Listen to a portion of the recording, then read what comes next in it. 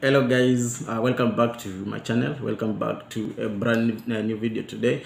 So today we discussing about Chelsea protest to look tomorrow, about NOTORICKETS family taking over Chelsea Football Club. So guys, if you've not subscribed to my channel, please consider subscribing for more videos.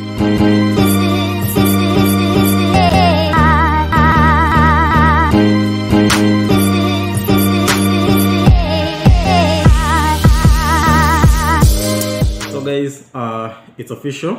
It's now approved that there shall be protests outside Stamford Bridge. That's tomorrow, 2nd of April. There shall be protests against Ricketts family. You remember the hashtag no Ricketts family taking over Chelsea Football Club. You remember it was really news after they went to the next level of the bidders. It was really a surprise to many. You remember in the last couple of days I made a video about the Ricketts family making up to the next level of the bidders, and you remember there have been protests over the social media. They have been protesting about the family taking over due to some allegations about emails which broke up, some emails which are leaked. That's around 2019. So it's official now.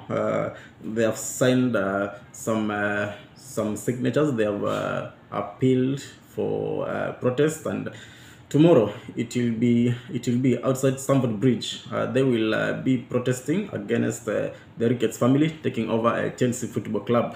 So we really are wait to see, and I think this is, in my own view, it's a good thing that Chelsea fans, the UK fans, actually, to be specific, have done, and the entire world, with all the fans from Chelsea that have submitted their signatures regarding the protests, because we understand the Ricketts family, and one of the histories with handling clubs. I understand they've been making some major transfers. They have been investing, but the major thing, probably they might be in need for acquiring Chelsea Football Club, is basically making money, and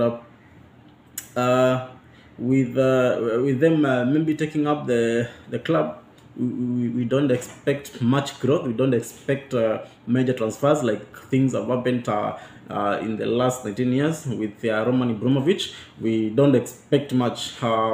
It's more of a something like Arsenal. If you check Arsenal, if you check Manchester, if you check Liverpool, I understand they've been making some major transfers, but if you look some clubs like Arsenal, it's been just about making money. There are no ambitions to be on the top. There are no ambitions to perform.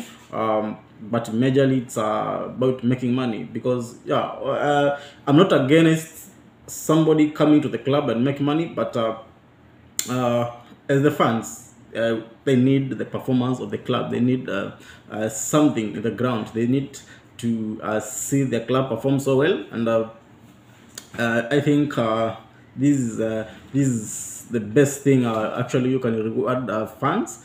So Ricketts family, for me, I don't think they're the best fit to take over the Chelsea Football Club, a club which the fans have been enjoying the success. They have been enjoying trophies and all that. There have been reports that Chelsea chairman Bruce Buck had a meeting with the family, the Ricketts family, and we still don't understand why having a meeting with the bidders. Actually, this is against the laws put by the government. We need the sanity of the club to remain. We need the club to remain in a very top level.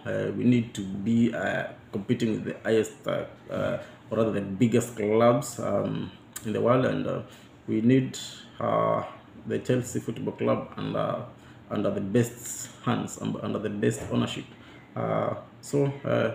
Guys, keep tuned for further updates about the same. Guys, consider subscribing to my channel, share the videos, and see you in the next video.